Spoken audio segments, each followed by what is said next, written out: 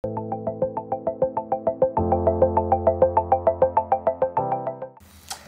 of the best vehicles to use for proper asset protection is your trust structure.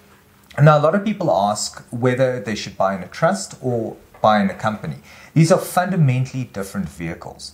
A trust does not have a shareholder, it has beneficiaries. And if the trust is structured correctly as a discretionary trust, the trustees will determine which beneficiaries and when they will receive any benefits. This is opposed to a company that has shareholders that have rights in the company.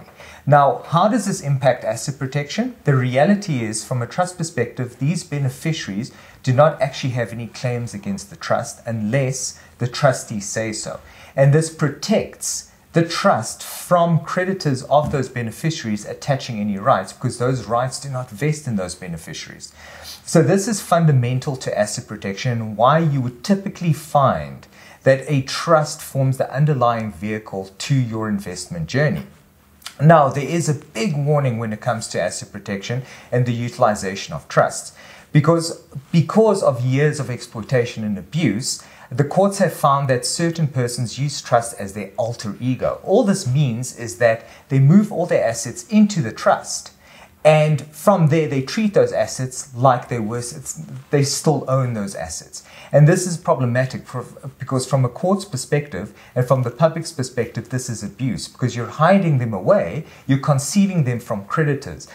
In certain circumstances, in certain cases, you conceal them from your spouse. But the reality is you're still utilizing them like they're your own, and you're not benefiting any of the beneficiaries other than yourself. So this is something to be very, very careful with. If you are going to move your assets to a trust for a level of asset protection, you have to look at all the considerations and the context behind estate planning, why you're moving it, and you do need to administer those assets for the benefit of the beneficiaries.